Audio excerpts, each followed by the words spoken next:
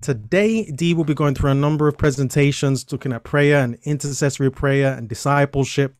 And we're looking forward to what you'll be covering, Dee. Just some information on Dee. I want to let you know that Dee Casper is the director of the Core Evangelism Training Program. So if any of you are considering going to America to take part in the Core Evangelistic Training Program, you can check that out at www.coreevangelism.com. So do check that out. See if you'd be interested in doing some of that program. You saw what the classroom looked like yesterday in the video. Just some more information on Dee. Dee lived 30 minutes from 3ABN World Headquarters for 21 years and had never heard of the Seventh-day Adventist Church. But by the grace of God, he found the message through 3ABN TV beginning in the fall, or we would call the autumn, of 2006. He was baptized in 2010 at the Arise Cornerstone program. Arise stands for a Resource Institute for Soul Winning and Evangelism, and has been involved in ministry ever since. He has served as a Bible worker, being a Bible teacher in an academy setting, and has taught in different schools of evangelism as well. And Dee, we're grateful to have you teaching at Peace this time as well. He loves investing in young people and opening their eyes to the beauty of the everlasting gospel and the value that God places on each and every one of them individually. Dee, thank you. I'm going to open with a word of prayer, and then I'm going to hand straight over to you. So let's just open with a word of prayer. Dear Lord, thank you so much for the privilege to have Dee with us here today. Lord, this is our last program at the Peace Center of Evangelism. I'm praying, Father, that as we go through these sessions, it's been a blessing so far. And I know that as Dee's presenting the last topic, talking on discipleship, I think it's fitting to close with that topic to encourage those who attend this session to be disciples for you, Lord. To spend time with you in prayer, in devotion, in praying for others, in walking with you, in having an experiential moment with you day by day. Father, as Dee presents, put the words in his mouth, and may each and every person be inspired, encouraged, and convicted by your Holy Spirit. We pray this in Jesus' precious name. Amen. Amen. Over to you, Dee. All right. Hey, thanks, Greg. I forgot how much I missed him till I saw his face on a computer screen. I pray for you all the time, man, but I forgot how much I missed you until I got to see you. Thank you, man. I miss you too. I miss you too. Yeah, I need to get across the pond somehow. It's a long swim, though. Well, thank you for having me. It's a privilege to be here this evening for you, this afternoon for me. And thank you for being gracious and patient in my day of travel. Yesterday, I was flying the whole day and misjudged my time on that. So thank you, Craig, for being flexible. And I hope the video still proved to be a blessing. It's the same content I would have covered here, same content. But he was right. If you would like to come join us in the States, the second semester of the core program at this stage is open to international students because it's within the timeline of a visitor's visa. We start in January and end at the end of May. You get a majority of our theology classes. You get 5 months of Bible work experience. You get experience in doing practical work as well on the farm and in the cafeteria. And you also get to be involved in evangelistic series. So if that is something of interest to you, coreevangelism.com, you can come check it out. You can hit up Peace and get some more field training by coming to Core in the spring. So it's a really cool opportunity to get even more field experience and learn from Mark Finley and David Ashrick and Justin Kim and Public Campus Ministries from the Michigan Conference and Chad and Fadia Cruiser and many more. So Don McIntosh and James Rafferty and Stephen Grabner and others. So if you are interested in that, go to our website, coreevangelism.com. We'd be happy to hear from you and see what we can do. All right, I'd like to pray. Craig's prayer is no more or no less meritorious than my own, but I just can't preach without praying. So let's pray and then we'll start. God, thank you for this time. Thank you for what you're doing in England through Peace. And we pray for your hand of blessing over it and over their operations. And running a school in the midst of a pandemic is difficult. We've all had to be flexible. And I thank you for inspiring this means of getting people trained. So bless us now, we pray in Jesus' name. Amen. All right. So when I usually do a presentation on devotions, I also talk about prayer, intercessory prayer, and personal prayer.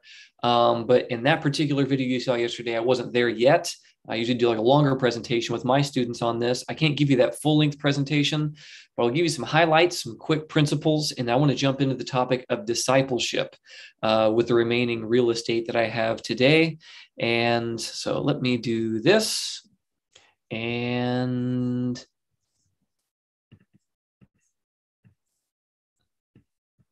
this.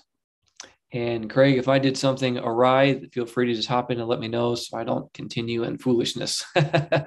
All right. So finding power in personal prayer. My first piece of advice is to slow down. Many of us, we are sprinting into the presence of Jesus, saying a quick prayer and then running out the door without even recognizing that we were literally in the presence of our Creator.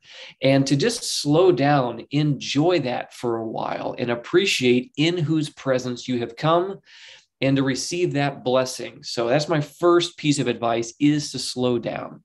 Second of all, to praise him. Pavel Goya talks about this, that it's not safe to pray until we've praised him enough to trust. So to slow down and to focus on how good and how faithful he's been to us, which in turn will lead us to pray prayers of faith because we actually believe that who we're praying to hears, cares, and will answer in our best interest. There it is. There's that quote. Okay.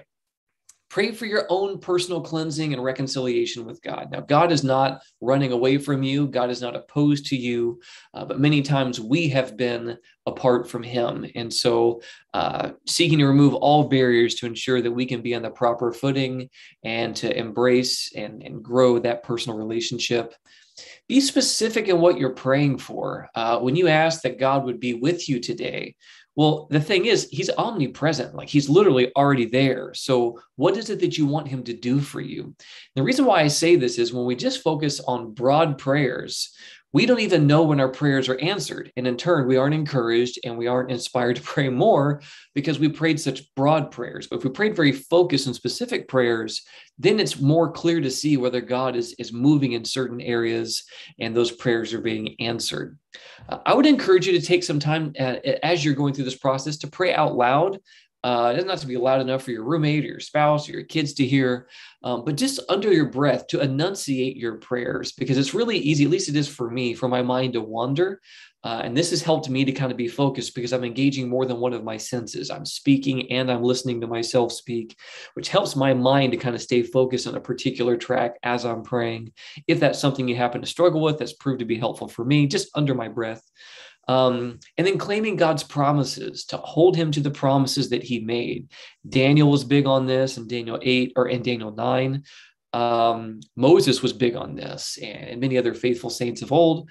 Be sure to claim the promises that God has made. This has been a huge, huge blessing. This brought a massive revival in my experience a few years ago doing this, because I remember thinking to myself, I read Melody Mason. That's another really great resource. I think it's going to be at the end of this brief presentation. Melody Mason wrote a book, a friend of mine, called Daring to Ask for More. And she talks about that whole process. And I remember reading her book and saying, oh yeah, that's nice. But I wasn't really doing that. And once I did begin to do that, my whole prayer life radically changed. I'm so thankful for that. If you're wrestling with feelings of separation from God or darkness, ask yourself the earnest question, is there something that God has convicted me of that I've not surrendered to? Are there sins that I'm not wanting to deal with? Are there things that I place in higher estimation and importance than God in communion with him? Sometimes the kind of fuzzy reception that we feel with heaven comes from things like this. And so to do an honest inventory and introspection can really kind of help provide a form of a tune-up for us in that. Praying the scriptures back to God, praying his promises to him, word for word, as he's written them. Taking time to listen. Many of us, our prayer life is a monologue. It's not a dialogue. We don't actually believe that God wants to talk back. And so in turn, we're asking why God won't speak to us, but we don't give him time to open his mouth. We pray, we say everything we want to pray, and then we leave his presence. So to pump the brakes, to slow down, and to give time for God to speak to you in prayer.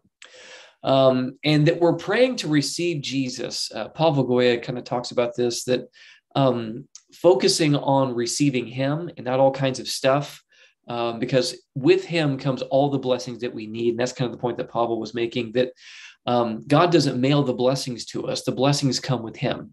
So whatever you're needing, peace, joy, provision, whatever, comfort, instead of praying for specific things, and we can, but instead of just incessantly all the time, time after time after time after time after time, praying for the stuff that comes from him, we'll focus on receiving him and noting that everything that we need comes through him.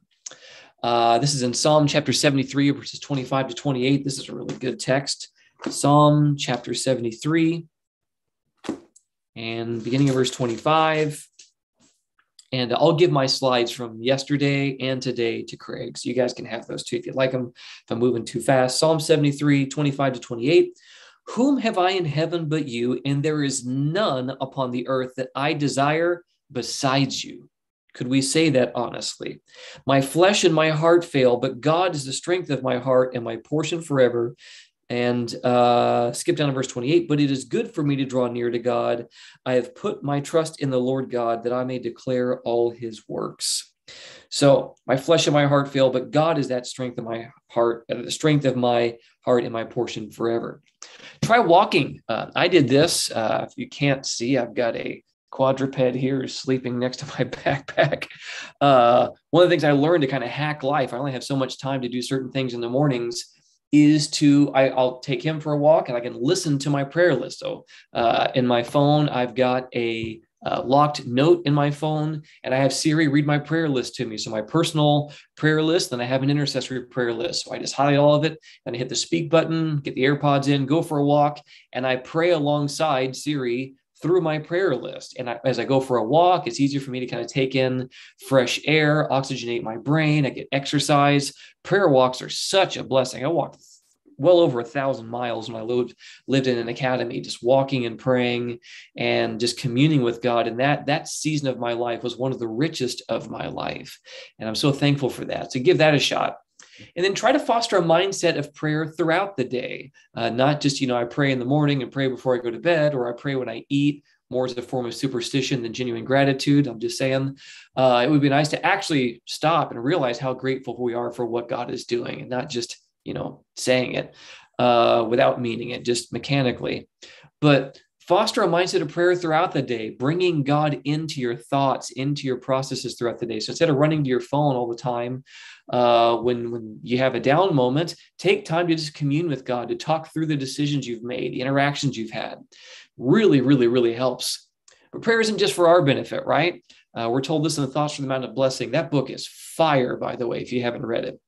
Ellen White says this: in our petitions, we are to include our neighbors as well as ourselves. No one prays aright who seeks a blessing for himself alone. So strong counsel from Auntie Ellen here to don't forget about our neighbor in our prayers. So intercessory prayer. Again, the same principle, slow down. Some of us, in Jesus' name, amen. We kind of just, mash on the accelerator and run out of the presence of Jesus. His name is Jesus. It's the name above all names. He's the love of your life. Enjoy and appreciate being in his presence. And it makes a big change in your prayer life to just appreciate what you're actually engaging in and slow down. Again, to be specific about what you're praying for. The principle we talked about earlier, don't just say, God, be with so-and-so. He's already with them. What do you want him to do for them? So-and-so is battling cancer. Comfort them. If it could be in your will, heal them. Lessen the pain and the suffering they're going through. Give specific answers to prayer, right? The military they don't send missiles to zip codes, right? I don't know what you guys use overseas, but we call them zip codes here. Right? They don't send them to like a community. They send it to a specific house, sometimes to a specific room and a specific address. Be intentional. Prayer is an act of war. Send those guided missiles in the right direction. Again, that kind of praying under your breath, praying out loud can be helpful, just to be able to stay focused and not let your mind wander. It's not mandatory, but certainly has been helpful for me. Pray the blood of Jesus over these people and ask for the forgiveness of their sins. Roger Morneau has a great book called Incredible Answers to Prayer, where he talks about this principle. I would strongly recommend reading that book on the topic of intercessory prayer and principles on that. Give God permission to have his will carried out in these people's lives. You may be the only person in the universe who's praying that for these individuals, because God can't go where God's not invited. And through intercessory prayer, we're giving God permission to do things that he could not do if we did not pray. And so give him permission to have his will carried out in their lives, and that he would have the throne of their heart, because again, they may not be praying that. Claim the scripture promises over their situation. There's a beautiful promise if you've got wayward children or family members or so forth. It's found in Jeremiah chapter 31. Jeremiah chapter 31, verses 16 and 17. Jeremiah 31, 16 and 17. It says this: "Thus says the Lord, refrain your voice from weeping and your eyes from tears, for your work shall be rewarded, says the Lord, and they shall come back from the land of the enemy. There's hope in your future, says the Lord, that your children shall come back to their own border." And there are many more promises of that sort that could be claimed for these individuals, and God can do it. Don't be afraid to pray bigger things for those that you care about. I don't have time to go into this because I really need to focus on discipleship, but I would encourage you, if you go to Audioverse, there's a message entitled "Why Prayer Matters." And I go into a lot more on this side of things, why prayer matters. There's another message on Audioverse called "Keys to Unanswered Prayer." Keys to Unanswered Prayer, I think is what it's called, something like that. If you look at those two messages in Audioverse, that'll be able to kind of help you with some more principles. At least have been helpful for me. There are many more resources that I'll give you at the end here, but check into that. But many of us are praying too small, and God would encourage us to pray much bigger and bolder prayers for people. And man, there's some powerful answers we get when we do that. Their salvation is always the will of God, so make that a priority over everything else. You know for sure that that is his will. Be praying for that and be willing to yield to God's will. We may want things for people that God is not intending to give them because that wouldn't be their best interest. They're not in a stage of life to appreciate such things. We can't speak to all that, but be willing to yield to God's will and whatever it is we're asking for these individuals. And then ask God, have you even taken time to ask God what he wants you to pray for these people? Has that thought even entered your mind? Many times we're rolling into God's presence and bossing him around and telling him what to do. And we're not even asking, wait a minute. So what's on your heart about so-and-so today? What can I pray for? Pavel Goya has another statement here. As you can tell, I really appreciate his prayer stuff. He has a statement: pray for what to pray before you pray for what you pray. Now, he says it really fast with a Romanian accent, but pray for what to pray before you pray for what you pray. Is it good grammar? Probably not. I didn't go to college. It doesn't bother me. Anyway, really, really helpful principle to ask him that. And again, take time to listen. God, is there anything on your heart about this individual, something that I can be doing for them or that I can be praying for them, and giving God a chance to speak into that space? So anyway, that's generally something I lump together with the devotions resource. I just wanted to give those to you briefly. Here's some really helpful resources that I have found in the topic of prayer. Incredible Answers to Prayer, again, by Roger Morneau. There's also like more incredible answers to prayer, and I've got them. And I think there's The Incredible Power of Prayer is like a sharing book. All of them are just full of amazing testimonies. And I would encourage you to read those. My friend Melody's book, Daring to Ask for More. Pavel Goya has his testimony in a book and answers to prayer and stuff called One Miracle After Another. You probably can't copy this link right now, but if you just search Pavel Goya, Pavel, Goya, Goia, and then Vital Prayers next to that, if you Google that, it will take you to this website, NAD Prayer Ministries. And he has a whole series of sermons he's doing. I think this is how he's doing his dissertation, is through a series of sermons on this topic. And that's how he's doing it. But anyway, it's really, really good content. He did a seminar at ASI in 2016. That's an Audioverse. It was great. And then Pastor Mark Finley, he's got a seminar in Audioverse called Busyness, Spirituality, and Vision that was very, very helpful. Many of us, busyness is a great, great struggle of our lives. And I really appreciated some of the principles he gives on the topic of devotions and prayer time and so forth. So if you have any questions about the topic of prayer or personal devotions, we're going to address those at the conclusion of this next presentation. I'll try to end to give time for questions. So that's what I have to share on that side. For just a brief moment here, I'm going to share this. All right. I got really scared. I didn't see Zoom anymore, but it's there. Okay. So share this one, and this one. All right, the Greatest Commission, talking about the topic of discipleship. So this is the goal of a disciple. Jesus says in John chapter 17 and verse 3 that this is eternal life, that they may know you, the only true God, and Jesus Christ, whom you have sent. So our goal as disciples of Jesus, and for the people that we're discipling, is eternal life. That's the standard. That's what we're shooting for.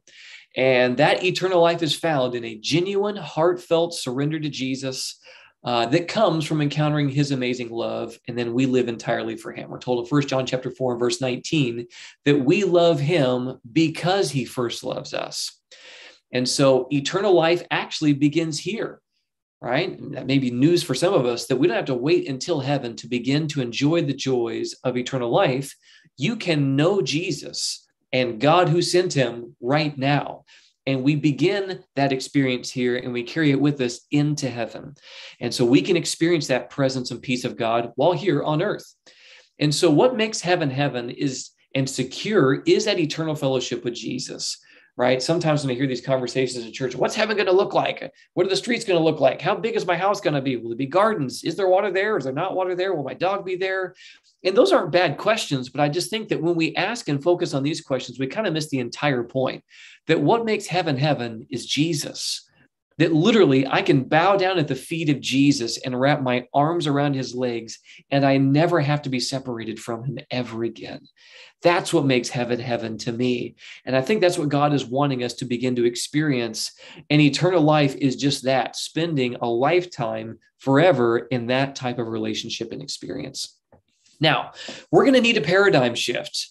Coming into contact with God's love for us and receiving eternal life awakens within us a desire to stop thinking only of ourselves. Paul has this statement that we're going to read here in a moment that speaks into that space, and to realize the great need of those around us to have this same type of encounter and security. So when we accept the gospel and it changes our lives, that's a tremendous blessing. But don't just stop there. Those same good vibes and amazing experiences you're having, you're meant to share those with someone else.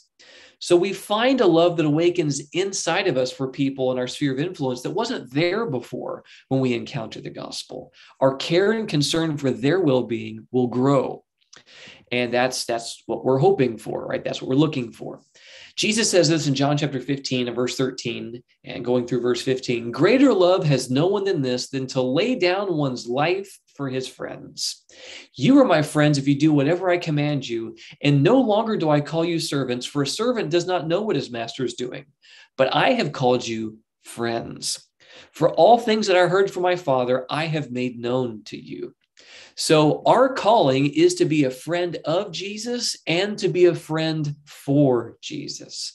When we become a child of God and even a friend of God, he begins to place a love in our hearts for those around us, and it grows to the point that we would be willing to lay down our lives for the benefit of another. That's the intention. That's what God is seeking to do for and through us. And so part of what that's going to involve is death, but a good kind of death. Right? Jesus died to show us our own need of dying, to realize what the fruit of our selfishness really is. And he's wanting us to realize that we exist for a far greater reason than just fulfilling our own wants and desires, just doing me and getting mine, right? We exist to be used by God in active service to others. And a great example of this, especially speaking to a bunch of people from across the pond, is George Mueller, right? George, Now, I do not consider Wikipedia actual research, but their biography here was very concise, and I appreciated it. But it says this, that George Mueller was well known for providing an education to the children under his care, to the point where he was accused of raising the poor above their natural station in life. Can you imagine? I would love to have that type of accusation marshaled against me, that he was accused of raising the poor above their natural station in life. He also established 117 schools which offered Christian education to over 120,000 children, many of them being orphans. What an amazing life. But how did he get there? Someone asked him, what's the secret to your success? This is what he says. He says, there was a day when I died, utterly died, died to George Mueller, his opinions, preferences, tastes, and will, died to the world, its approval or censure. I died to the approval or blame even of my brethren and friends. And since then, I have only to show myself approved to God. A good kind of death. This is what he says. The child of God must be willing to be a channel through which God's bounties flow, both with regard to temporal and spiritual things. This channel is narrow and shallow at first, it may be, yet there is room for some of the waters of God's bounty to pass through. And if we cheerfully yield ourselves as channels for this purpose, then the channel becomes wider and deeper, and the water of the bounty of God can pass through more abundantly. So the more that we allow God to work through us, the greater irrigation happens, the more of self is driven away and carried away by those living streams, and the more of God's bounties can pass through us. Talking about a good kind of death. Listen to this. This is the Apostle Paul in 2 Corinthians 5, beginning of verse 14. For the love of Christ compels us. Right? So it's not the fear of the imminence of the second coming or the fear of the judgment. If I don't witness, I'm going to be in trouble and God's going to be mad. What it is that drives the true Christian is love for Christ. Because we judge thus, that if one died for all, then all died, and he died for all. And here's why. That those who live should no longer live for themselves. That's what the Bible literally says. Jesus died so that we would no longer live for ourselves, but for him who died for them and rose again. And therefore, from now on, we regard no one according to the flesh. And I think what's being implied here is that we don't view people in regards to their convenience to us. They're no longer commodities, that we look at people for what we can get out of them. But now we look at them according to their value in Christ. And so Paul says, even though we've known Christ according to the flesh, yet now we know him thus no longer. Many of us, what drives us to Jesus in the first place are selfish ambitions. And what I love is Jesus meets us where we are, a splitting hangover, a divorce, some form of tragedy or difficulty, and just seeking to get away from the bad things and find some form of closure or peace or relief. And I'm so thankful for the fact that whatever your motivations may be, if you come unto him, John chapter 6 and verse 37 tells us that he who comes unto me, I will in no wise cast out. Whatever your motivations may be in coming, he's not going to push you away. And I love this. And then he changes our ambitions. And so we no longer know Jesus according to the flesh. Paul continues in verse 17, therefore, if anyone is in Christ, he's a new creation. The old things have passed away. Behold, all things have become new. Now all things are of God, who has reconciled us to himself through Jesus Christ and has given us the ministry of reconciliation. That is, that God was in Christ, reconciling the world to himself, not imputing their trespasses to them. And he's committed to us the word of reconciliation. And so I love this. Some of us have really unhealthy views of God, that we can roll with Jesus. He died for us and so forth. But the Father, we just wonder, man, is he that disappointed parent in the sky that sees me for everything that I'm not? But the good news is Jesus didn't come to convince the Father to love you. Romans 5 and verse 8 says that God showed his own love for us, and that while we were still sinners, Christ died for us. That means that, again, Jesus didn't come to convince the Father to love us. It's because the Father already loved us that he sent Jesus, and he did that before you got anything right. That's what the Bible says. Verse 20 now, 2 Corinthians 5. Now then, we are ambassadors for Christ, as though God were pleading through us. We implore you on Christ's behalf, be reconciled to God. That's our job as disciple makers, right? As a disciple of Jesus, part of what we are to be doing is reconciling men to God. For he made Jesus, who knew no sin, to be sin for us, so that we might become the righteousness of God in him. What a power-packed series of verses, huh? Now, what we heard from the beginning, this is found in 1 John chapter 3, verse 11. For this is the message that you've heard from the beginning, that we should love one another. And he's alluding to John chapter 13, verses 34 and 35. A new commandment I give to you, that you love one another. But then he kind of ups the ante here. He doesn't just say that I want you to love one another. I want you to love one another as I have loved you. Well, how did Jesus love us? Well, it says here in Ephesians chapter 5 and Titus 2 that he gave himself for you John 13, he loved you in spite of what you've been. Having loved his own who are in the world, he loved them to the end. And in John chapter 15 and verse 13, he laid down his life for us.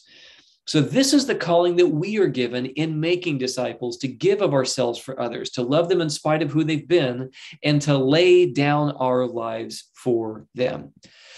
So true discipleship, the true disciples of Christ have love for one another in the same way that Jesus loves them, and they love God more than anything on earth.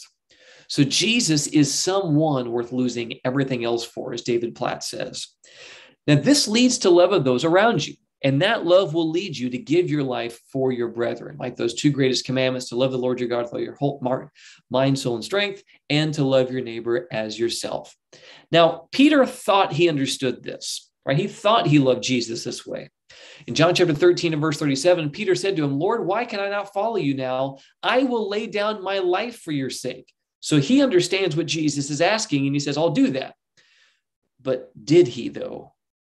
Right? Peter still valued his own life above the call that he was given. And we talked about that yesterday, actually, right? In the topic of devotions, that Peter actually denies Jesus right in front of the Apostle John. The girl at the door says, you are not also one of this man's disciples, are you? And that implies that John, who's standing right next to her, she knows that he is a disciple. And Peter says, no, I don't know him.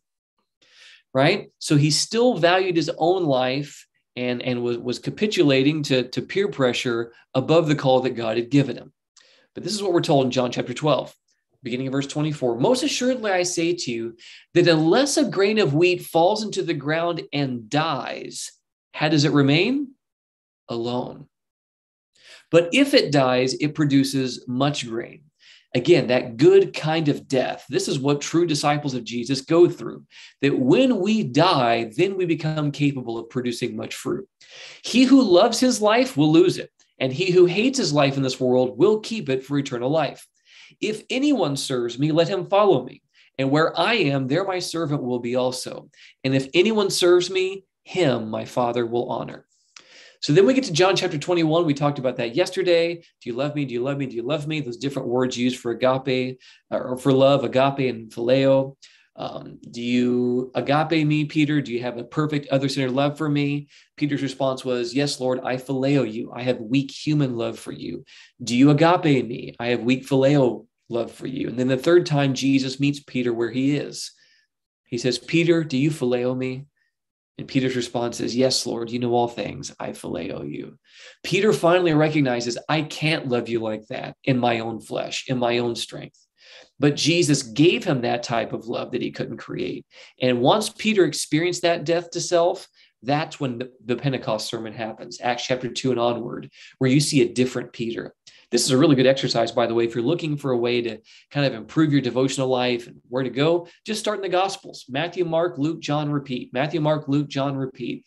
And if you do this for quite a while, you will recognize the difference in Peter once you go into the book of Acts. Do that. I did that for months. Matthew, Mark, Luke, John, repeat. Matthew, Mark, Luke, John, repeat. And then when I got to the book of Acts, I realized, like, man, homeboy really grew up. Like, he's a different person now. And it's because he truly experienced that death to self. The seed died and bore much fruit. There's this interesting statement that Jesus makes in John chapter 17, beginning of verse 4. He says, I'm praying to the Father on your behalf and mine and on the disciples' behalf. He says, Father, I have glorified you on the earth. And then he says, I have finished the work which you have given me to do. Wait a minute. Jesus hasn't even gone to the cross yet. And then he says that I have finished the work that you've given me to do. How's that possible? David Platt, in his book, Radical, Taking Back Your Faith from the American Dream. By the way, if you want to know what it means to be a disciple of Jesus, this is an amazing book. It's not just taking back your faith from the American dream. It's really the prosperity, Western worldview, not just America. He's an American and wrote this. But anyway, I think you'd be greatly blessed in reading his book. Now, we have some differences of views theologically. He thinks that if we don't go tell all the people who are lost in the world about Jesus, they're going to burn in hell forever. I don't believe that. But there are many powerful, challenging statements and principles that Platt brings out in his book that I think you would do well to read. But he says this. We should have written this book, by the way. We dropped the ball, and so the rocks cried out and wrote a better book than we sometimes produce in some of these topics. So it is what it is. It's a great resource. I encourage you to read it. He says this. Jesus lived for them, meaning the disciples. During his earthly ministry, he spent more time with these 12 men than with everyone else in the world put together. This is astonishing when you really think about it. At the end of the Son of God's time on earth, he had staked everything on his relationship with 12 men.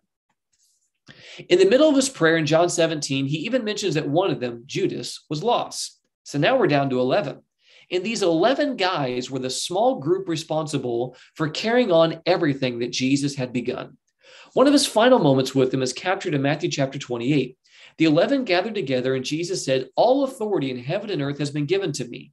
Therefore, go and make disciples of all the nations, baptizing them in the name of the Father and of the Son and of the Holy Spirit, and teaching them to," sorry, I was probably quoting New King James and not even reading what his version says here, "but in teaching them to obey everything that I've commanded you, and surely I am with you always to the very end of the age." And Platt continues. After intentionally spending his life on earth with these 11 men, Jesus told them, "Now you go out and do the same with others." The mega strategy of Jesus, make disciples. So it's this really big worldview shift for me when I read this book to recognize that, like, man, Jesus took such a risk. Like if these guys blew it, no one would tell the world. And he came seemingly, it would appear for nothing. But Jesus believed in this principle of discipleship. And if you pour into people everything that you have, right? If you labor for people until they can stand on their own spiritually, it does bear much fruit. Jesus died for them in many ways, not just physically, right? Jesus gave up. Jesus exercised a superhuman amount of self-control. You read the Gospels and see some of the dumb things that come out of these guys' mouths. It's amazing. But Jesus died to any fleshly reactions and chose to love them, believe in them, and keep laboring for them in spite of who they were and in spite of who they should have been at this stage. There's power in discipleship, and Jesus laying down his life for these 11 guys is what turned the entire world upside down, according to Acts chapter 17. So there's great power in this, and it's a high calling that we're given, but Jesus can empower us to do it, thankfully. All right. So we're to make disciples who will make disciples. We see this in 2 Timothy chapter 2, beginning in verse 1. Paul discipled Timothy, it's one of his disciples. He says, "You therefore, my son, be strong in the grace that is in Christ Jesus. And the things that you've heard from me among many witnesses, commit these to faithful men who will be able to teach others also." So we are to labor for people and to train them to labor for people, and the cycle continues. Right? The kingdom was meant to be advanced by the principle of multiplication, not just addition. So the Great Commission, Matthew 28:18-20, "And Jesus came and spoke to them, saying, 'All authority has been given to me in heaven and on earth.'" Now, some of you may have the King James Version. It says, "Go therefore and teach all nations." That's not the way the original language reads. It doesn't read that way. It reads to make disciples, baptizing them in the name of the Father and of the Son and of the Holy Spirit, teaching them to observe all things that I have commanded you, and lo, I am with you always, even to the end of the age. What I love about this is the call to make disciples is sandwiched by two really powerful things. All authority has been given to Jesus, and because it's been given to me, now I'm telling you to make disciples. And at the very bottom end of that, I'm with you always to the end of the age. So making disciples isn't something that you have to do in your own strength or that you're left out there by yourself.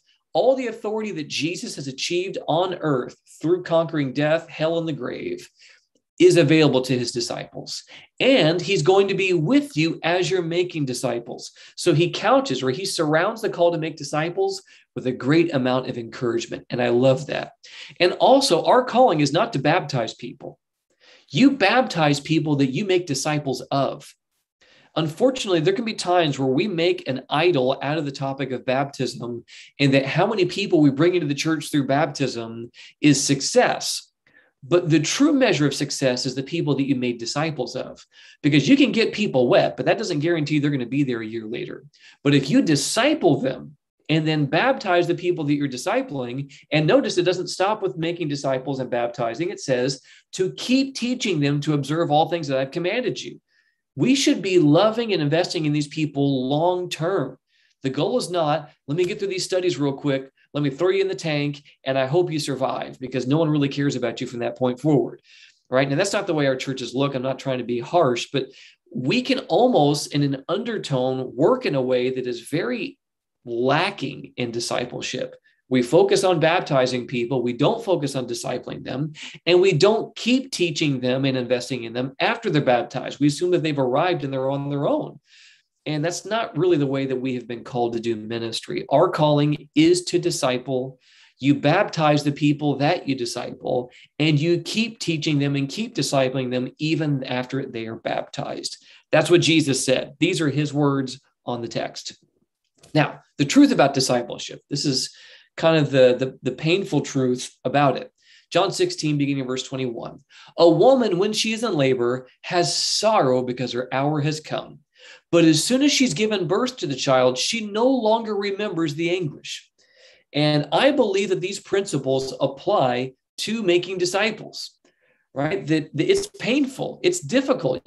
Paul said this, those for whom I travail again in birth. He literally says that he travailed in birth for these individuals, not in a physiological sense, but in a spiritual sense, right? It's a painful, difficult process to labor for people, to talk them off the ledge repeatedly because they're going to quit because it's hard, or I'm not good enough and this isn't working. It's difficult. You get those phone calls. You have a Bible study. They have a breakthrough. It's amazing. They finally get it.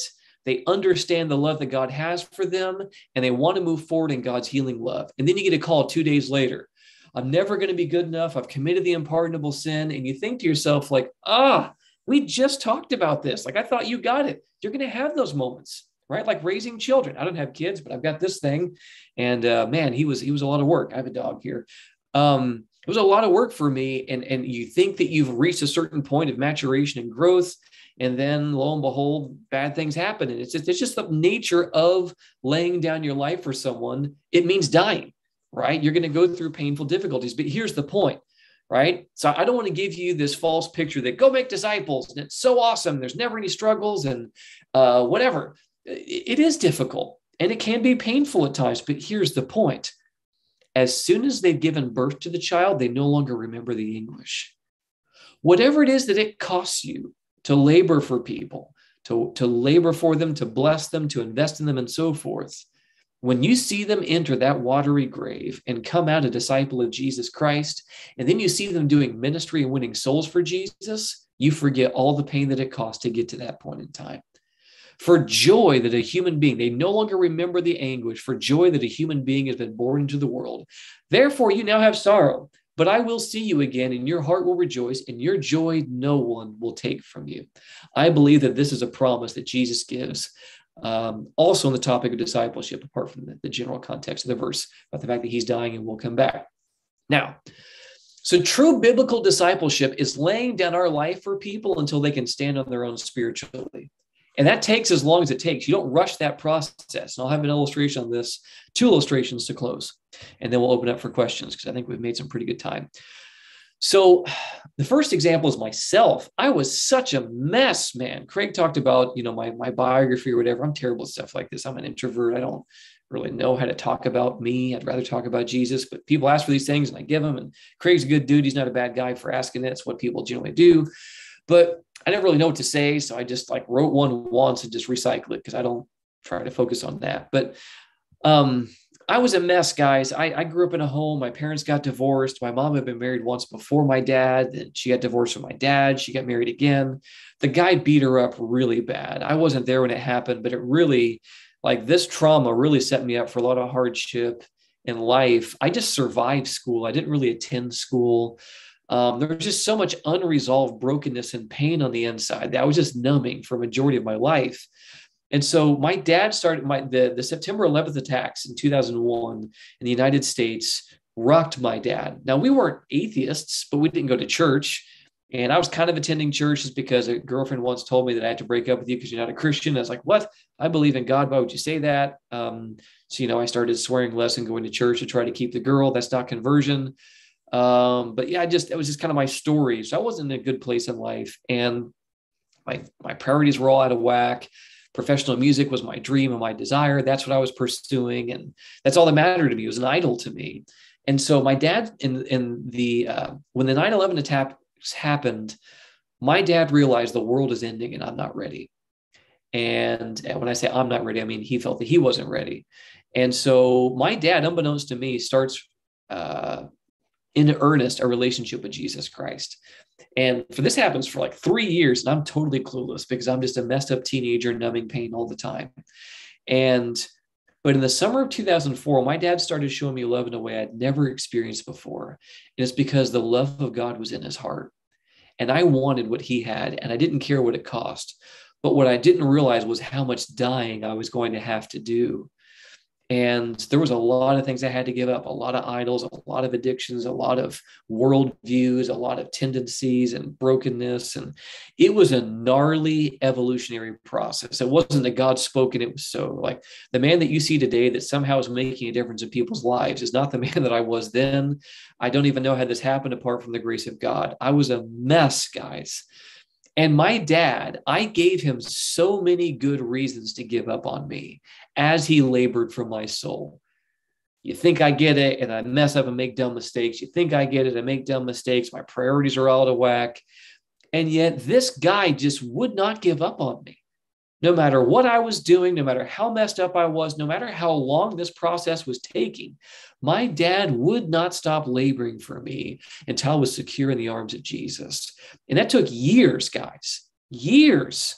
And I would not be doing what I'm doing today were it not for the fact that this man chose to lay down his life for me to ensure that I was where I needed to be. He left his jobs. He left everything. We ended up being homeless because he left everything and things didn't catch up for us financially. We tried, it just didn't work.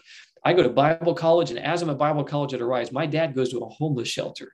And when I graduate from that homeless shelter, when I graduate from Arise, I end up going to the homeless shelter to join him for about 4 months until we went back to Illinois and eventually kind of were able to get our lives back on a better footing financially. But this whole Sabbath thing and leaving our jobs and everything else, it was a lot for us. And I don't think I ever would have made it through all that turmoil and difficulty were it not for the fact that my dad stood like a rock and labored for me when I gave him so many good reasons to just quit because this kid doesn't put out. This kid does not come around. Why waste your time?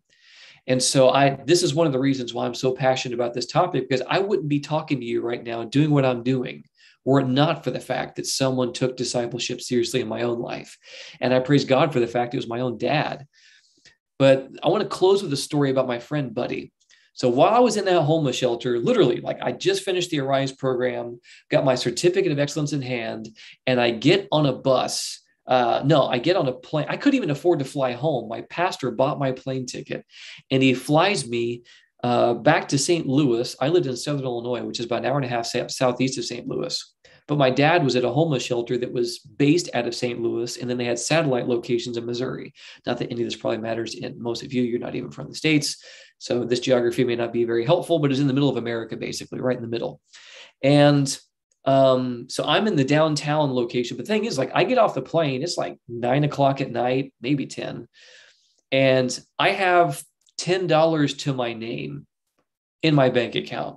And I have to use my debit card to buy a tram ticket for like $5 to get from where I am at the airport to downtown St. Louis from the airport. And then I have to walk multiple blocks to get to where this homeless shelter is. And they don't take people in at night. So they shouldn't let me in at that stage. But my dad had called ahead and said, "Hey, my son is coming. Please let him in." And so I'm walking through the streets of St. Louis. It's super cold, thankfully. No one tried to rob me or beat me up or do something crazy because it's really, really, really cold, like 0 degrees Fahrenheit. I don't know what that is Celsius, because the entire world is really strange and arrogant and wants to use something different than America. Can you believe that? I'm just kidding. So you understand how ridiculous we can be over here. And so I don't know what that is in Celsius, but it was 0 degrees Fahrenheit. And I get to the homeless shelter. Thank God they let me in. I don't have a cell phone. I had Magic Jack. Have you ever heard of that? We make a phone call through the internet. So it had there was an adapter for your computer that had a phone wire female port, and you put in a phone cord, and then you plugged a phone into your computer and you made calls through the internet. But the problem is, at that stage, St. Louis was one of the lamest airports in the history of ever, and you had to pay for the Wi-Fi. So I couldn't even call anybody. I literally just go there based upon the directions my dad gave me that I wrote down, make it to the homeless shelter, go there, go through all this stuff. So I eventually get taken out to where my dad was a few days later, and we're in this place called New Bloomfield, Missouri.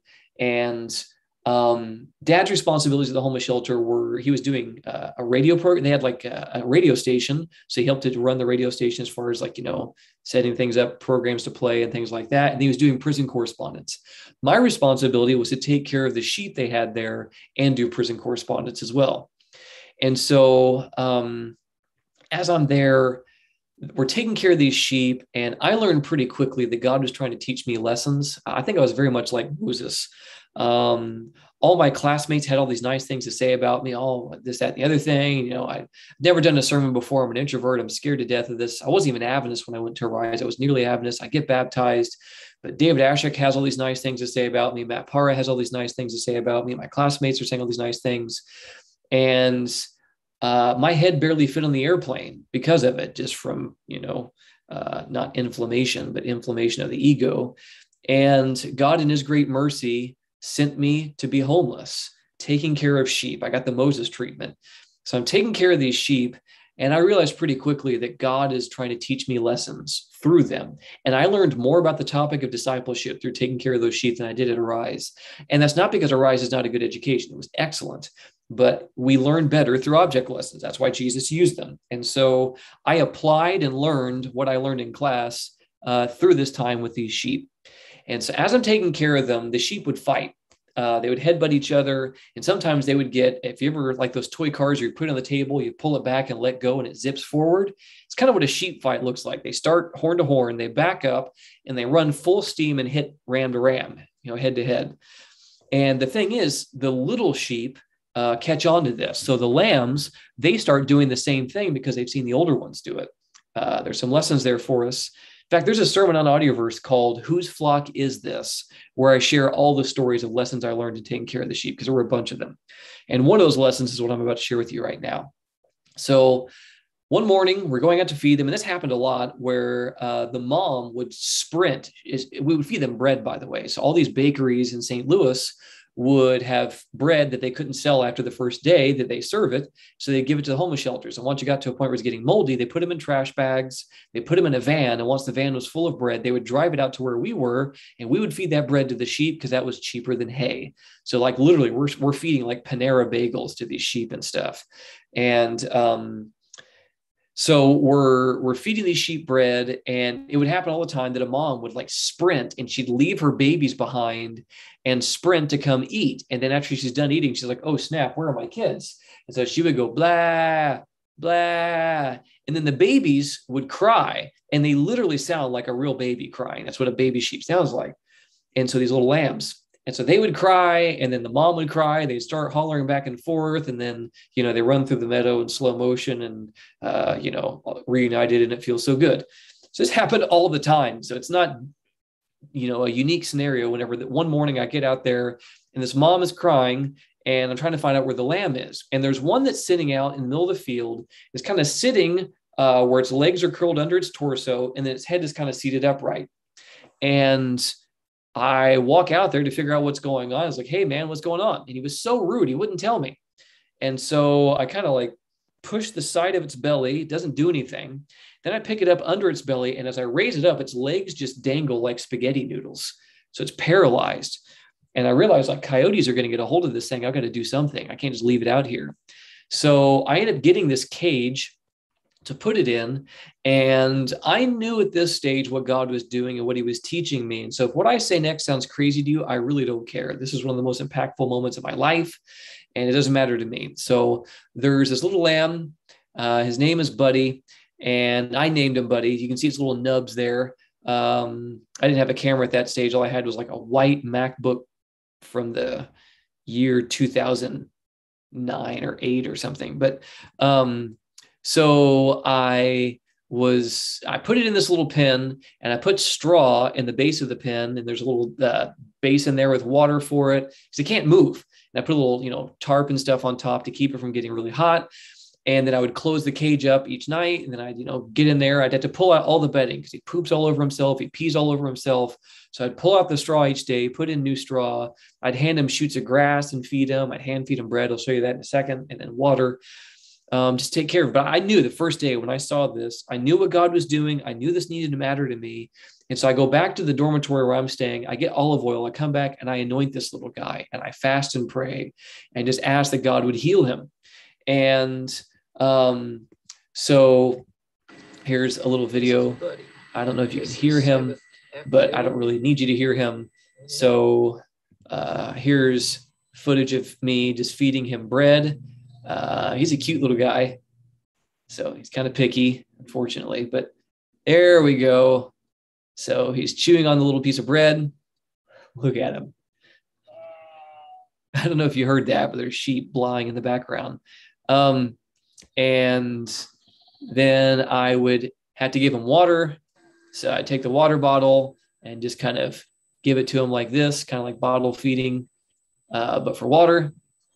And so I kept doing this, taking care of him, and I'd pray with him every day in the morning, during my lunch break, and in the evening. I'd just go pet him, and I would just pray over him, replace his bedding, and just invest in him. And as time would go on, his front shoulder started to move. And it really, really meant a lot to me to see this. And so as 2011. All right, I'll just leave it there for now. So as I'm kind of doing this work and kind of laboring for Buddy, his front shoulder starts to move. And I find out that one of my family members has cancer. And so I try to get home to see my family. And as I'm going through that process, I'm trying to get ready to leave. I'm praying, God, please heal Buddy. God, please heal Buddy. And he eventually gets mobility in all four of his legs.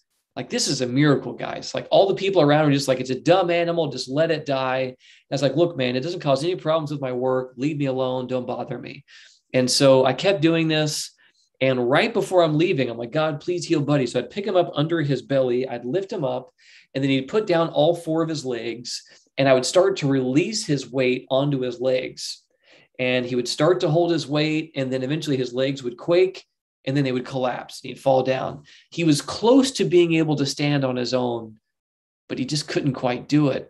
And I get to the very last day when I have to leave this homeless shelter to go back to where my family is, to try to be near my family as my aunt's dying. And I just thought, God, please, please help Buddy. I'm pleading so fervently. And one last time, I pick him up, I ease him down, release his weight onto his legs, and he can't do it. Buddy is so close to standing on his own, but he just can't quite do it. And I leave. I asked one of the guys there who cared about the sheep more than most of the others. I said, hey, please take care of Buddy. And he wasn't going to do what I was doing, obviously, but at least to show some form of care. I thought Buddy would keep getting better in time. So I'm down. I'm trying to figure out where to go. Like, I was homeless. I slept in my car one night, stayed at my pastor's apartment one night, stayed in a hotel for a week. My grandma put me in a hotel for a week. And just this kind of stressful process. Eventually I found a place to stay. And then my dad comes to join me. But right before my dad gets there to join me, I text the guy who's at the homeless shelter, who kind of oversaw all the workers there. And I asked him, I said, hey, man, how's Buddy? This is Dee. And how's Buddy? I didn't have a cell phone still at this stage. I was using Google Voice to text. And when he responded to me, this was the text that I got. Sorry, Buddy died. And in that moment, I knew why. I left. I left him before he was in a place to be able to stand on his own. And what eventually happened was he died. And I learned a lesson then that I will never unlearn. And I made a vow in that day that that is never going to happen to me ever again. And because this is just a dumb animal. It's a sheep in the middle of nowhere in Missouri. And for many people, who cares? But I knew what God was teaching me here. Through the lessons that I was learning through this time of caring for these sheep was teaching me what God wanted to teach me about investing in people. And it had to matter to me. And it did. And God worked in a span of like 10 days. Buddy went from being fully paralyzed to having mobility in all 4 of his limbs because someone cared, someone was praying, someone was investing. And in the span of 2 weeks, Buddy died because I left him before he could stand on his own. And I made a vow that's never going to happen ever again. As I labor for people, as I disciple people, you can't just leave them like that. You have to ensure that they are properly cared for.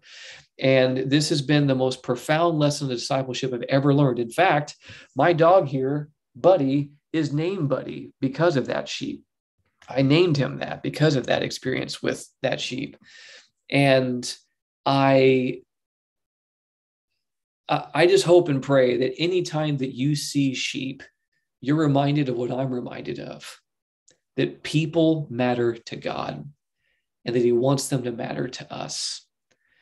Because we are so prone to be consumers, to not be willing to give, to die for the sake of others and for their benefit. And if people frustrate us, they get on our nerves, we just move on with our lives and we leave them to die. And I do not believe that's what God is asking. Now, there are some people who are not seeking to grow. They're not seeking to work through this process. They're not willing to get help. That's a different situation, right? We're talking about people who are open and who are willing, and that while they're in this growth and vulnerable state, we just leave them and don't really properly care for them. Guys, discipleship is not building a model airplane or collecting baseball cards or stamps. This isn't a hobby. These are souls for whom Christ died, and they have to matter to us. They have to. And that's the lesson that God's trying to teach us. And it helps us to learn how to be like Jesus, to be pleading with him to give us his love for his people. And he's willing to do it. But are we willing to ask? That's the question. Are you willing to let people in? Have you hardened yourself and walled yourself off? And I'm not going to let people close anymore because I got hurt or this happened or that happened. And having reasonable, healthy boundaries is one thing, but avoiding the call that God has given us to make disciples, that's not okay. To just avoid from that or avoid that and run from that. That's not what God has called you to. And so I just hope and pray that we will take this topic seriously, that being a disciple of Jesus involves dying, and making disciples of Jesus involves dying, but it's worth it. It's absolutely worth it. And that's my appeal to you today. As you've watched these videos, you've learned different aspects of soul winning and Bible study and so forth over the course of Peace Online. Don't let this be oh, that was nice. Oh, I did that once. That was a nice little experience. And then just leave it at that. God's call on your life is so much more than that. And any call that God gives you, he's willing to enable you to succeed in. But you have to be willing to move forward. And so anyway, that's my appeal to us today, to value the call to be a true disciple of Jesus and to make disciples for Jesus. And there is no better feeling in this world than laboring for someone and seeing them make a decision for Jesus Christ and then seeing them thrive in ministry. This is what I do for a living. I run a discipleship program, and to see my students grow and develop into beautiful human beings. I mean, people come here, they're struggling with different things in life, but we have a heavy emphasis on mental health. We do discipline differently. We talk through things. We work through things. And they become different people as a result of this process. Discipleship works. I see it. I do it for a living. And to see my students now walking in the light that God has given them and giving Bible studies. One of my students, we've got a promo video we just released recently, and one of my students made this beautiful statement that there's no better feeling in the world than knowing that someone gave their life to Christ because of you. And I know that because I do this for a living. This is my job. It's my calling. But to see my students taste of that and realize how special that is, there's nothing sweeter than this, guys. This is what you're made for. This is why when you go on a mission trip or you do some act of service for somebody and it makes you feel good inside, there's a reason for that. That's what you're made for. God made you to live for and to give for and to die for others. And you are the most human and the most in harmony with who God has made you to be when you are actively involved in serving others and giving for others. And you don't do this to appease an angry God to get him off your back. It's a privilege to serve. And it's just amazing. And once you get that taste for soul winning and seeing lives changed, your whole life will never be the same. So I'd like to close with prayer, and I want to open up to questions for you guys on anything you'd like to talk about, from yesterday's topic on devotions to personal intercessory prayer and on discipleship. So let's pray. God, I thank you that it was only an animal that died with the painful lesson that you had to teach me.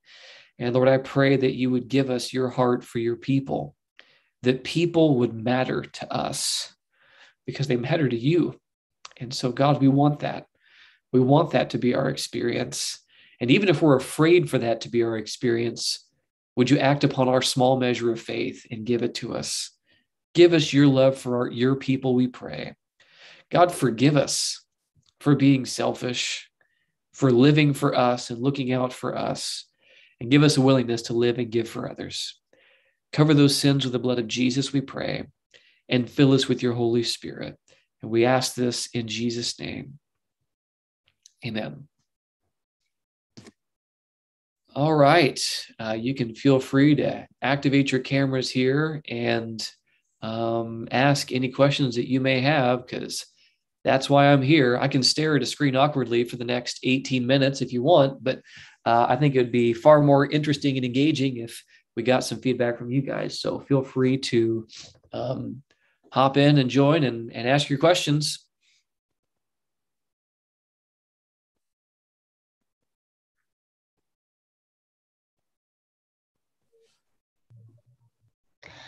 I just wanted to, oh, sorry, I'll put my hand up instead.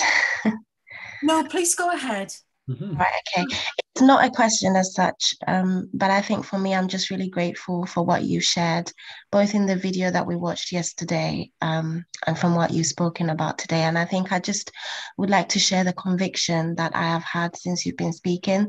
So I'm currently living with my mother, and my younger brother's just moved back into the house. And I just feel I feel like I need to do something to help them, because they're not, I'm Adventist.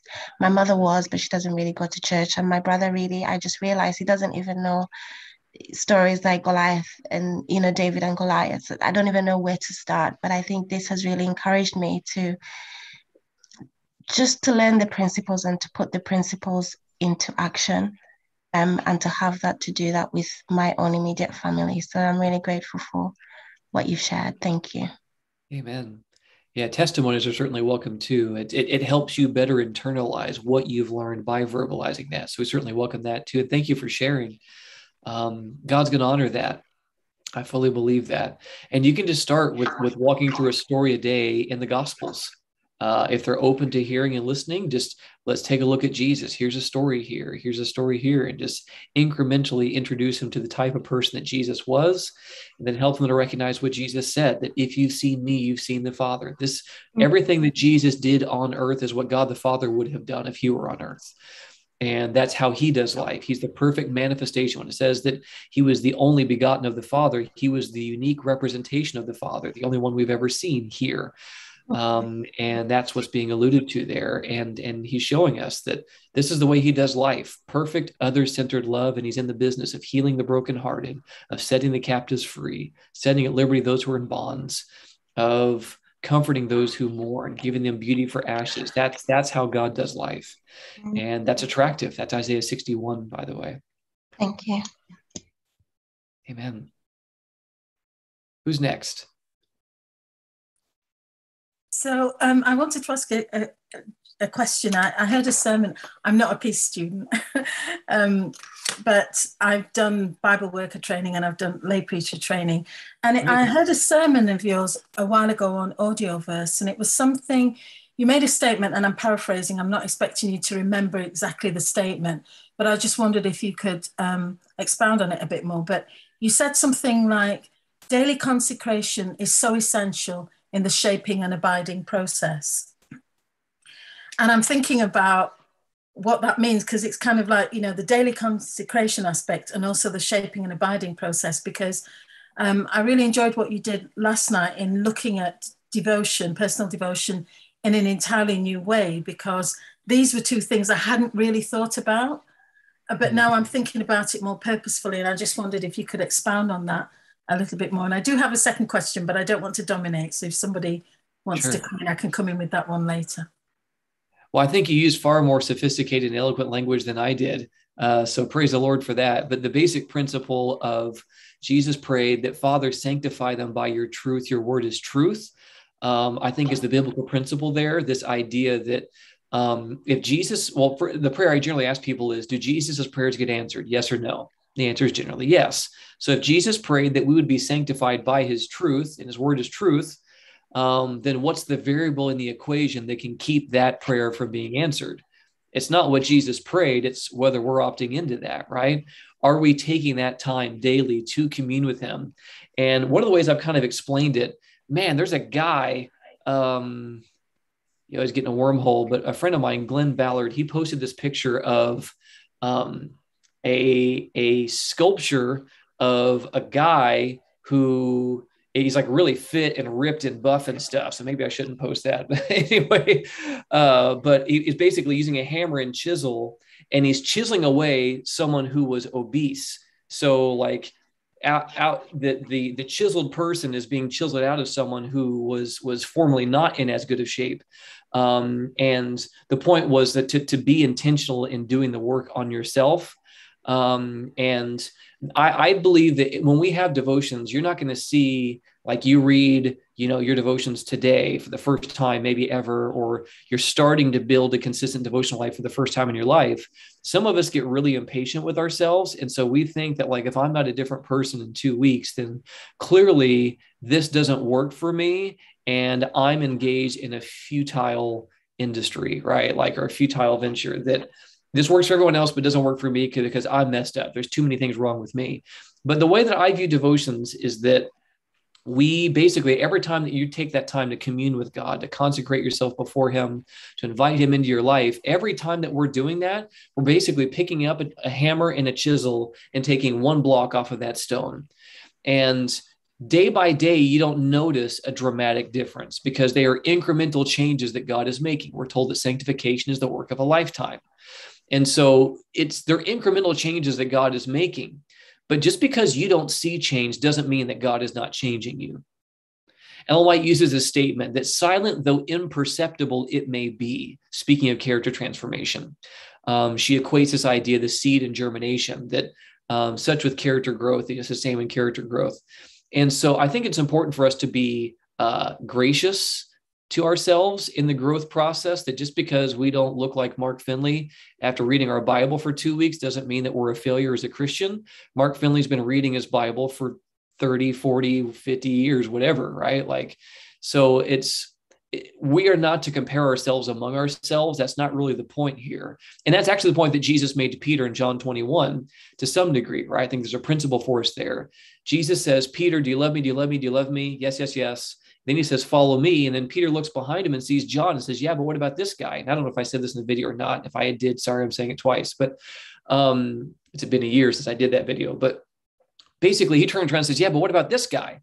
And Jesus' response is basically, that's none of your business. You follow me. And so if you are abiding in Jesus and communing with Jesus, how fast you grow is none of your business, and stop worrying about it. That's not our problem. Our only responsibility is to abide in Jesus and to commune with Jesus. And when we do that, we will change. And how fast that is, don't worry about that. That's not your problem, right? That's not for us. That's not what you're saying. I'm not like telling you chill out, but I'm just saying that for us in general, to not beat ourselves up and be so hard on ourselves for what we feel that we aren't right now. If you're abiding in Jesus, you're exactly where you should be.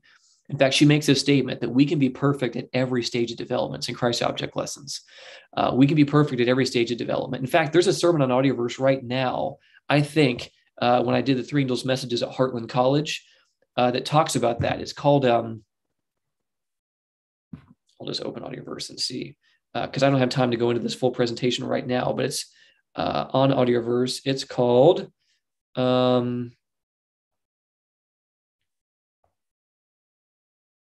No way. Oh, here it is. Yeah, the hour of his judgment has come. So 03, the hour of his judgment has come. It's one of the more recent messages on Audioverse. If you just search my name, if that's quicker, I walk into this whole process of kind of how God transforms his people and what that process looks like and how he views us in that journey. So that's my really long-winded answer to your question. Sorry about that. I chased. No, thank you. That was really helpful. Things. What did I answer your question though? Yes, you did. Thank you. Yeah, okay. It was really helpful. That's the worst when they get rambleitis, but they never actually answered your question. It was just 40 years in the wilderness and we're still here. Okay, next question. And if no one has one, then I'll let you go for round 2.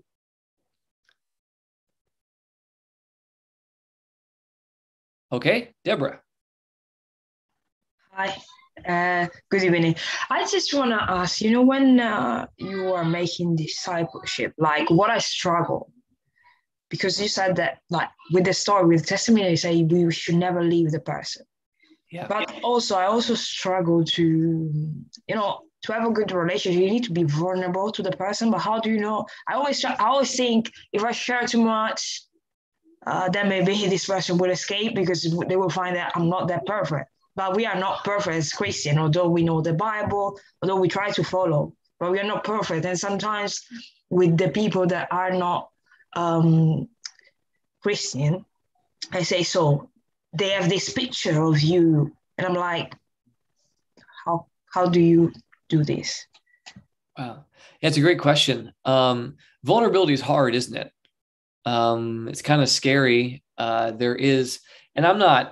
just don't have time to answer everything as thoroughly as I'd like to. So when I refer to messages, I'm not a narcissist. I've covered this in another presentation. There's a message on Audioverse called The Strength of Vulnerability.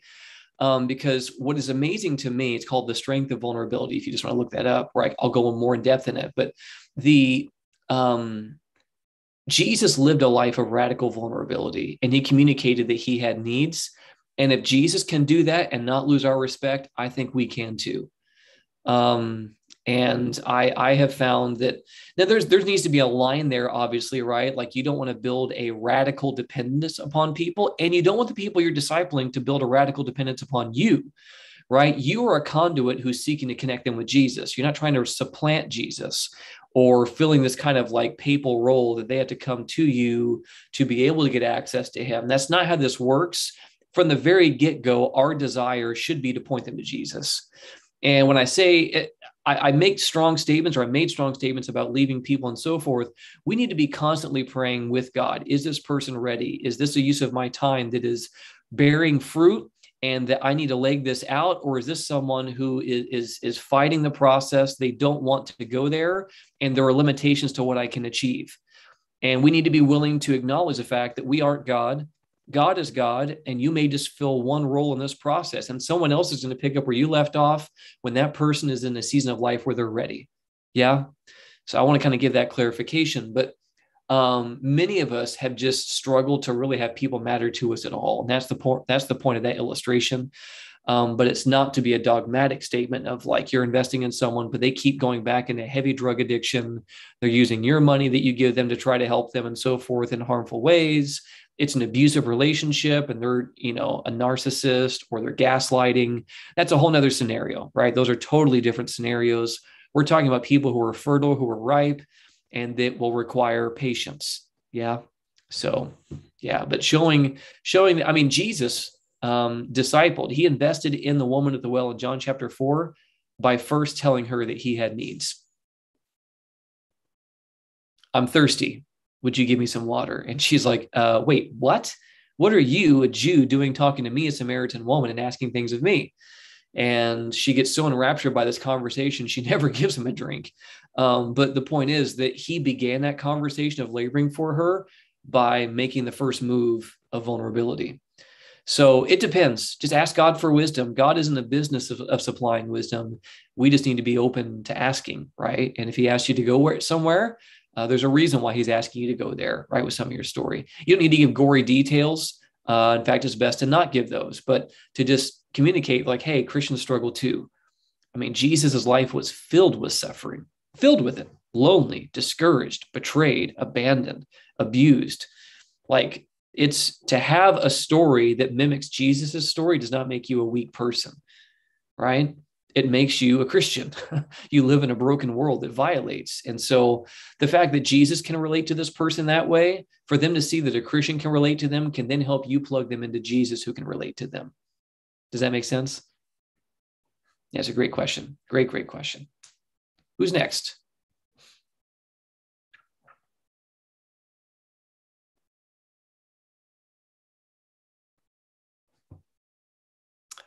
All right.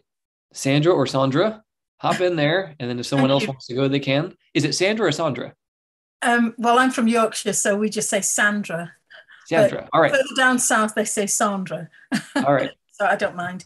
I'm really thinking about some of the things that you've been saying in terms of if you're working with someone who they really seem to get it and everything seems to be going okay, and then they have a difficulty and it's like they've forgotten everything they've learned about relying on God and claiming promises and praying, and then you walk them through that process again and it seems to build them up, and then something else happens and they're right back again and they seem to have forgotten everything that they've learned, and that cycle that just keeps getting repeated. And I think what you were saying earlier is that Jesus meets us where we are.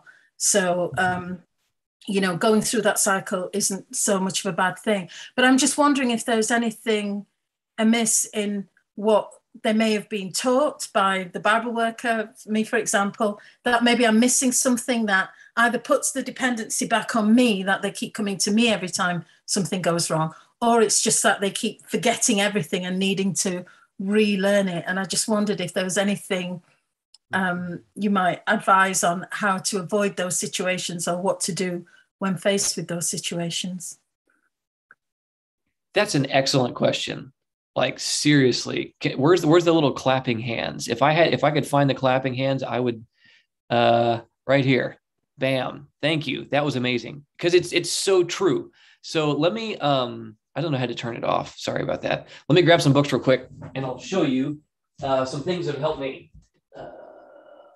I love.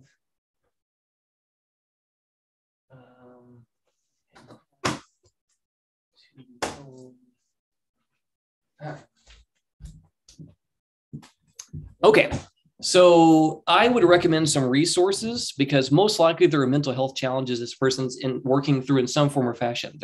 Part of their story is unresolved. Their view of themselves, their view of God, their view of God's view of them. And so addressing that is really important. This is why just transfer of information style ministry falls short. Jesus never did that. He didn't come to heal the broken theology. He came to heal the brokenhearted. Yeah. So Isaiah 61 says, and he quotes that in Luke 4, when he stands before the church, opens the scroll of Isaiah and points to this section, says, this is what I came here for. So the way in which we do ministry should look the same. We should be healing the brokenhearted, setting the captives free, setting at liberty those who are in bonds, bring comfort to those who are mourning, the oil of joy for mourning, right, and so forth. So there's some resources that can be helpful in addressing some of that. The first one, is this backwards, by the way, when you guys, or is this forwards? You can read it? Yes. Okay, so To Be Told by Dr. Dan Allender is an amazing book dealing with the topic of how to process your own story in the painful chapters and how God wants to co-author a better story for us in future chapters. Really, really good. There's some traces of Calvinistic thought in the first chapter or two, but he's Presbyterian, but it's so good. You'll be fine. It's a very, very good book. To Be Told by Dan Allender. My friend Paul Conniff has a book called The Hidden Half of the Gospel. This addresses the issue of core beliefs, things that we believe about ourselves based upon the things that we go through. And this is connecting Jesus' story to this person's story. It's called The Hidden Half of the Gospel, How His Suffering Can Heal Yours by Paul Conniff, Paulconneff. His co-author, Lindsay Gendke, Lindsey Gendke, Gendke, she has a book called Ending the Pain, I think, where she tells her own story of working through that. I know that in certain cultures, especially like in Europe, this whole idea of vulnerability and mental health is like, we don't do that. The problem is, Jesus did do that. So we're just going to have to crucify that part of our cultures and embrace the gospel in that area. We can still be proud of where we're from and delight in the things that we learned from the cultural upbringing, but there are certain aspects of our cultures that are going to have to die in our personal experience. And that's one of them. Running away from vulnerability, mental health challenges, and so forth, and topics like that. We need to have more conversations, not less, on these issues. We're in the situation we are right now because we don't talk about it. Paul Conniff has another book called Brutally Honest. It's dealing with strong emotions. You read Psalm 109, it's pretty gnarly, right? Curse my enemy, knock his teeth out, make his wife a widow, his children childless, curse them for generations afterward, and curse the previous generations before this guy came around. It's bad. What to do with heavy, strong emotions. This book is amazing. This thing will rock your world. It's called How We Love by Milan and Kay Yurkovich. How We Love by Milan and Kay Yurkovich deals with the topic of attachment styles. And so I would encourage you to become informed on the topic of mental health. I preach a ton of stuff on it. Beautiful Minds Medical. There's a mental health clinic in America that's doing stuff. They're making podcasts now. Amanda Anguish works there. Dr. Katie Elson works there. Look both of those girls up on Audioverse. They've got resources on mental health. I would just encourage you to kind of become better informed on this topic, because one of the reasons why those cycles continue is because we're not dealing with the root wounds inside. So we have temporary relief with a moment of profound truth, but we never actually release the lie that's lying inside. And truth doesn't cover lies. We need to uproot the lies to then be filled with truth. And so we need to address that too. So that's one of the things I wish I had been better informed of way earlier in my life, but God in his great mercy at least gave it to me now. So those topics are super, super important. So, because then you can find out what the real stumbling blocks are for them. And it's usually stuff like that, not theological differences. Oh, I'll just give the same study a second time. Maybe now they'll get it, or I'll give the same doctrinal study, but from another ministry, and that'll do it. No, they're broken. We all are. And the reason why we don't move forward is because we haven't addressed what hurt us in the past. So, okay. Yeah, that's really helpful. Thank you so much. You bet. Yeah, thank you. You bet. If you're dealing with people, and I'll close with this. All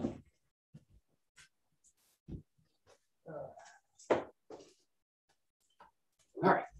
Lastly, if I'm giving resource recommendations for holistic healing, if you're dealing with people who struggle with sexual brokenness, because that's another big issue in the church and outside of the church, there's a book by Jay Stringer. He was actually taught by Dan Allender called Unwanted.